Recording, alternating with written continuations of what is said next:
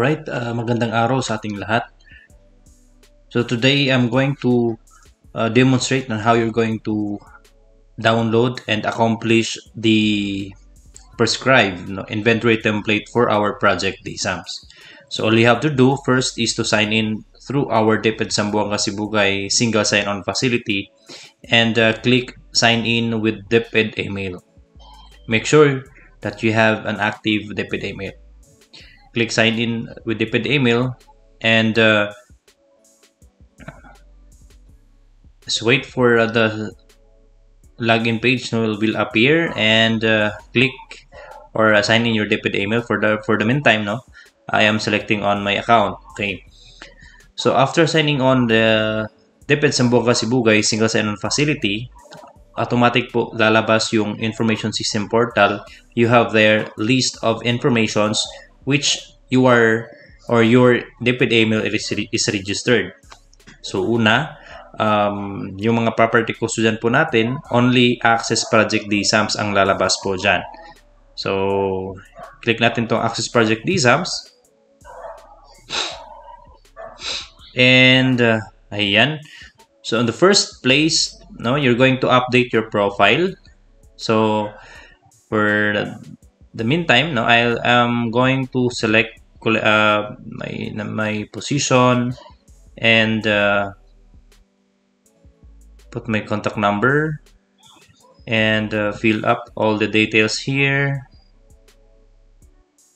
And after that, okay, we'll try to put for example, this is only a simulation or this is only example, then I do believe that you had already updated your profile. So save natin yung profile and there you go, you have updated your profile na. Template and template na to, download natin yung template and we're going to open the template. Alright, so this is now the template. So ang kaibahan po ng template on the previous is that wala na po yung school ID at saka yung district and address.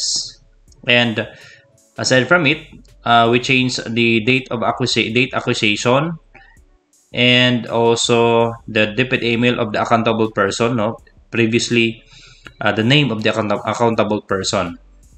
And also we added the additional remarks here for some remarks which is not captured on the previous template.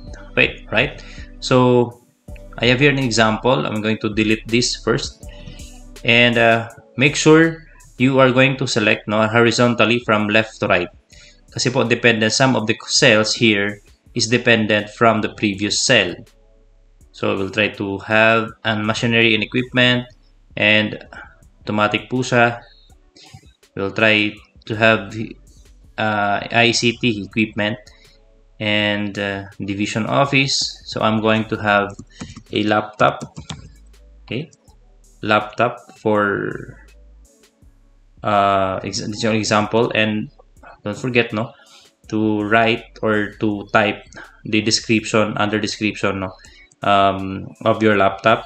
Example, Acer Core i5 and you have 16 GB of RAM, you have 512 of SSD, and don't forget the serial number. If you have a set or like for example DCP, all you have to do is you're going to put here DCP on the article item, DCP batch 45, and on the description you're going to type everything here, 50 tablet PC or 50 unit, and after that type that serial number and all property number assigned, just leave it blank. And here you're going to select the day, kung kailan po na-deliver or na-acquire natin yung item.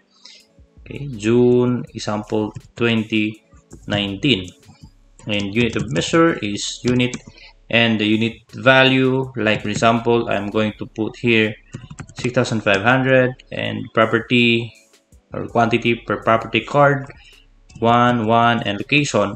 Okay, be keen on here in this cell because don't be broad, no, when it comes to the location of the item.